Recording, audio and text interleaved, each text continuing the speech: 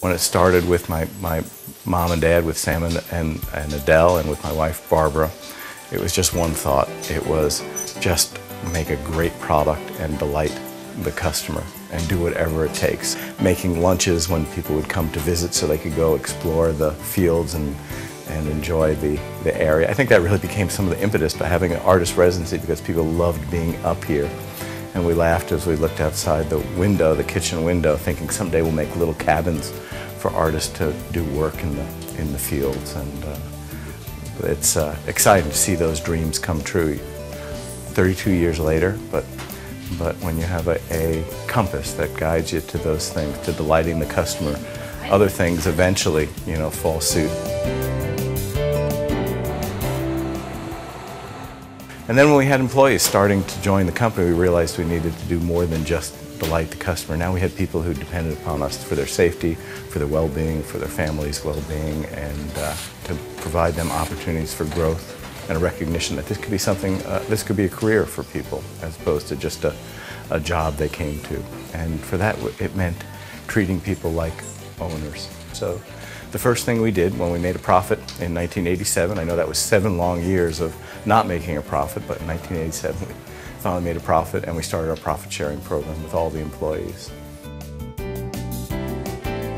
Our accountant said, "Mark, you running a business or is this a hobby?" I said, "What do you mean? Look at what we've accomplished." He said, "Well, you run it like a hobby. You need to hire a controller." The ad was looking for a comptroller, which is usually a nonprofit organization. And I was delighted to find out they weren't looking for a comptroller, that it was a for-profit business, and they just weren't sure what they were looking for.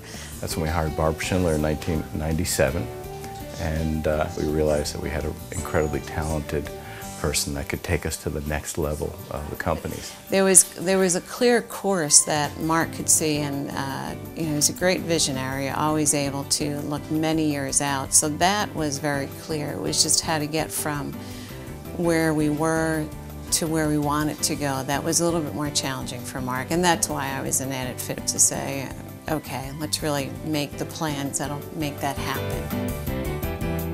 It's something we've been really wrestling with for a couple of years, trying to understand our growth. And now with additional product lines that we're trying to bring to bear, next year we really need some manufacturing space here in New Berlin, but be able to have warehousing elsewhere. And after looking at many facilities, the one at Hale Street really makes the best sense for us. So it's really the first time that we're getting ahead of the sales coming in, trying to prepare for that growth. But we feel solid about the products we're bringing to market, and feel we have the right people here to make that happen. The plans are falling into place.